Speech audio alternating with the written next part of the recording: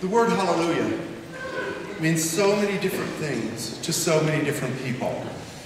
Leonard Cohen wrote his song, Hallelujah, basically about a failed love affair.